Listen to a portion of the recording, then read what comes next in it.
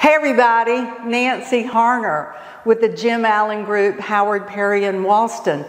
And today we are in Youngsville and I am with Juana Martinez and we are in one of her gorgeous homes here in Lily Meadows.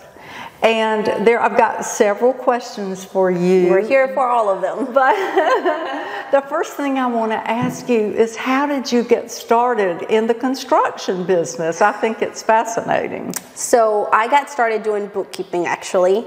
I used to do the books for my Uncle Bomero right after college. And as I married my husband, I started helping him with his business. I started then going full-time into the concrete world. That's what I do with him. Right. And around 2016, we were having dinner and we started conversing about building homes. And we decided that's a branch that we wanted to go into. So fast forward 2017, I got my GC license and we started building on our own. Yeah. My uncle at that time was building on his own as well. Yeah. And he was getting ready to retire. He wanted to slow down. And then I come and knock on his door and I ask him, would you like to team up together and do this at a bigger scale?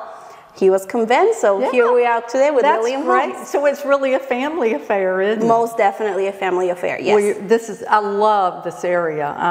It's beautiful. Now, is there a feature of this home that maybe turned out exactly like you? Yeah. Okay. This gorgeous kitchen. Yeah, I love beautiful. this kitchen. Yeah. The backsplash all the way up, I think it's one of my favorite features here, but it's completely open and you have, for me, the perfect tone of wood.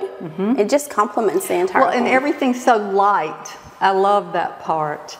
When you build, and I think you've answered my question, but do you approach building from an aesthetic point of view, like a design, or more of an engineering point of view? So we start with the engineering part. Yeah. We look at the plans, and my uncle, my husband, they're all involved to see which flow would work best for each individual home. Okay. So once the floor plan is decided, they turn it over to me completely, and then I do all of the design work, but it marries each other. Right. But you also work with customers, the buyers of these homes. I assist my clients in making their decisions because it can be very overwhelming to decide everything that goes into the home and then making sure that this pairs with that. So I'm here to guide them ultimately, just to help them bring it all together for them.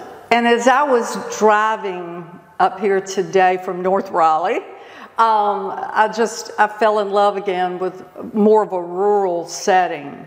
And with all of the people transferring into our area and all of the people moving to our area, where do you think, Juana, you will be building in the future? I mean, we're in Youngsville now, but where do you think where will the area grow? We're definitely trying to stay in Franklin County. Franklin County is one of the counties in North Carolina with the most growth. And this is home. I live here. My girls go to school here. So we're trying to stay here.